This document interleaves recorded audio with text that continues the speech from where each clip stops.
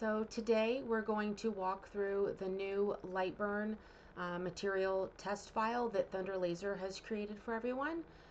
This is actually not just one file like the card that I personally kind of swear by used to be. This one's a little bit more complicated because it's separate cards depending upon what you're looking for. I do love that they have faster speed options on these tests. So I'm very much specifically using it today because I know that the material that I'm going to be using can handle those speeds. We recently purchased a very large batch of 3 mil Baltic birch, and I know that every material, depending upon the manufacturer, has different settings that work. So I need to find optimal settings for our machines with this new material, and just to make sure that it'll work for anybody else in case we decide to sell some because we really purchased a lot. So let's get started. So we start by going to Thunder Laser USA's website. I just do a generic internet search, Thunder Laser USA material test file, and then I get it to come up. And they have a video here talking about it. We're going to scroll down and they've got lots of things walking you through some of these things. Now here is the, and then we're doing this for the Nova series. This is not for the Bolt today. We're going to do the flat material cuts. And then this is what the cards look like. So with all the different rainbow colors, we'll talk about that in a little bit. So we're going to scroll down and we're going to get past, you know, the engraved tests that are also available. We'll get down here.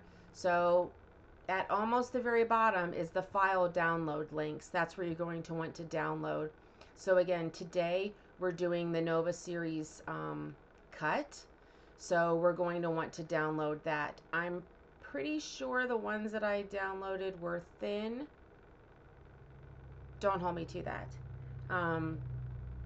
So once you get these downloaded, you're going to get into Lightburn. So I already have it loaded here. When I download these types of files, I like to save them all in one place. I have a dedicated Lightburn folder that I keep some of these things in. The material tests, the gold card settings, you know, for your scanning offsets and some of the other things like that. I like to have an extra backup saved. So I have all of that stuff that's kind of related to Lightburn or more, you know, very kind of specific and not like a project thing, is all saved in my Lightburn folder to make it easy to find later. Okay, so here I'm opening it up where I have it saved in my special Lightburn folder. I just had it open and I'm opening it again. Okay, when you open the file up, it's going to have project notes. And you need to make sure that you read this through the first time so that you kind of understand what's going to be happening, because it's a little bit confusing if you've never opened up one of these types of files before. So you can read through everything that it says. Pretty much just don't mess with it. Leave all of the settings as is. It's gonna look a little scary when you go over to the speed and power and they almost all say 100%, and you're like, whoa, that's not what I want to do. That's not really what it's doing. There's a power scale that's been applied. Also on one of these layers, there's also a split or perforation mode has been applied. So when I ran it for the first time, I'm like, wait, this green line goes all the way through from top to bottom, but on my piece, it's just staggered. It's designed that way. It's doing exactly what it's supposed to be doing. Okay. Now I am going to delete out the things that I don't need. I've already read this information. I know it's set to a tool layer, but I just get it out of the way too. I know with this material, I am not going to need these lower power settings, anything below 50%, because I've already run similar materials, so I know that I can just delete that out. I don't need that. I don't want to do this big one either, because I really don't want to be cutting this at 90 and 100% power. I can, it's not going to hurt the machine, just not my preference. So I deleted out that large one. I'm also going to delete out the 90% and 100% test cards here as well. Now, I'm left with the test cards that I actually want to run. So it's speeds ranging from 50 millimeters a second all the way up to 125 millimeters a second. I do not expect anything above 100, above 80, 90 to be cutting, but we're just going to go ahead and run it anyway. So you select it, it's all already grouped. I'm going to ungroup them all. Click through, ungroup them all. Now, where it says material name, I can edit that to say exactly what I want it to say. So make sure it's selected, use your text tool over here, come over, put it where you want it, and then just delete.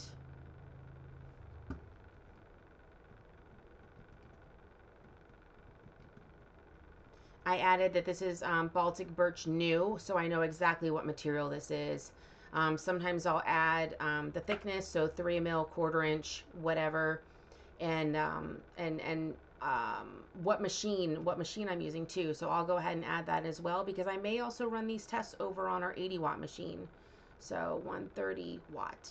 That way we know exactly what we're working with. It just makes it a little bit easier, because I keep all of these so that I can reference back later.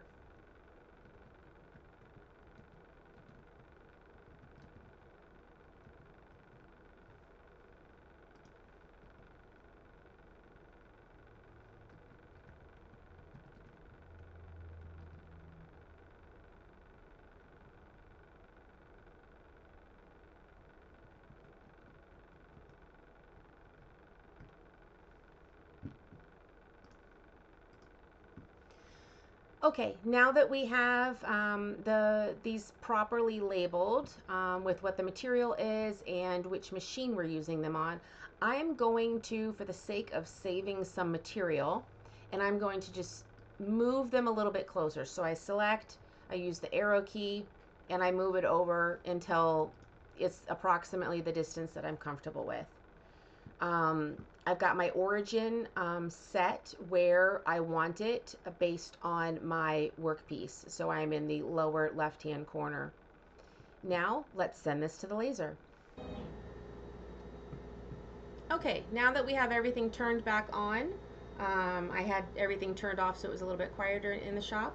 So I'm going to go ahead and send. Yep, we're fine with what it's being called. We're going to click OK, and now it has sent to the laser. This is always what you want to do, is send to the laser. You don't want to be hitting start and light burn. It just causes glitches in the matrix. Okay, so these just finished cutting. As you can see, we already have some pieces that dropped out.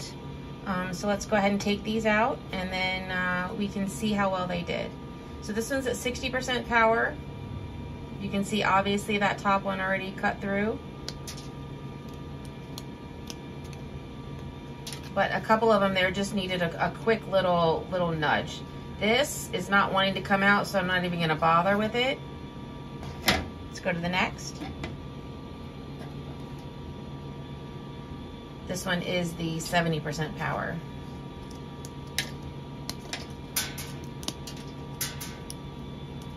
Again, not really wanting to come out, so I'm just gonna leave it. And we've got the 80%.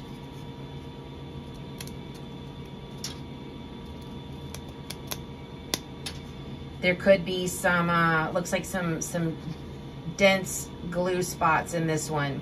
Again, that's why we're running these tests, because it is a man-made material and inconsistencies like that happen. So when you pull these out of the machine and you're trying to line up, so these numbers here on the left and on the right, that's your speed, millimeters a second.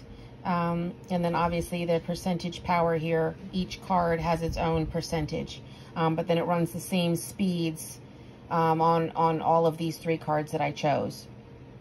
And then the 50% power is this block here that it removed.